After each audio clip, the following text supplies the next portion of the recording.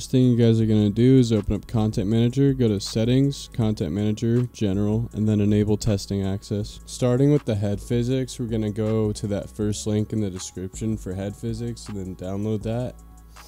And then once that's downloaded, open it up and then go to your AC root folder and then go to Extension, Lua, Cockpit Camera, and then drag that folder in there. Now in Content Manager, go to Settings, Custom Shaders Patch, Neck Effects, and set the script to AC Head Physics. So these are all my settings that I use, but just keep in mind that it's going to be different with basically every car.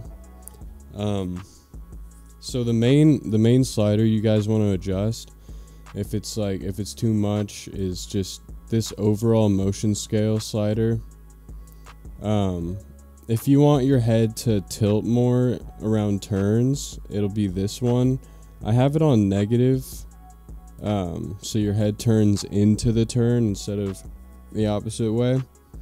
But sometimes that needs to be changed because some cars your head doesn't turn at all. So just kind of play around with it. I think it's a lot easier to understand than the standard neck effect settings. They're actually like comprehensible, I think. Once you guys have that set up, download the ILP filter from the second link in the description. And once you guys have that downloaded, open that. And then go to your AC root and just drag those files in.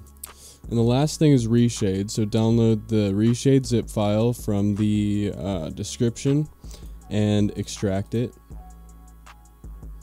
And then run the ReShade installer.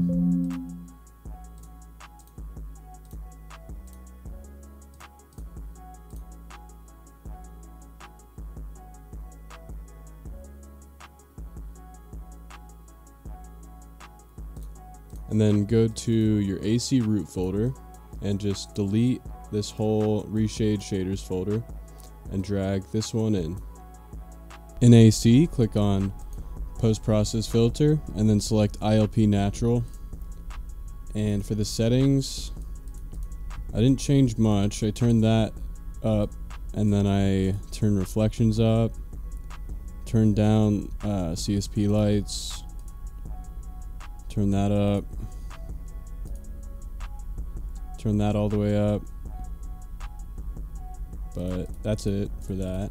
And then for my onboard settings, I have it at 85 FOV, and then I just turn the pitch as far as it'll go, and then I'll just,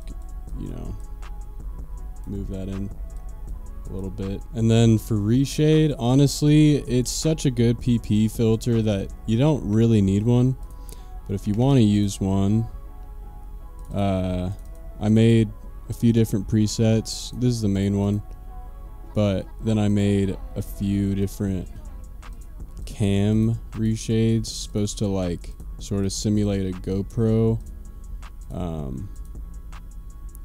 and then I made one for night.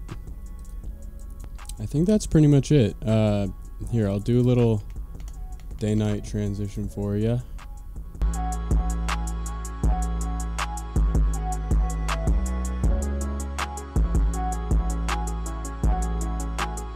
One more thing, actually, if you guys are getting lag, I did make these settings on a 4080, so it's probably not optimized very well.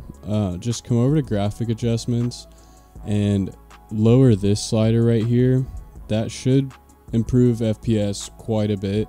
Actually, instead of that, come over here and just pick one of these. Like even best quality, you'll probably get like a 20 FPS boost.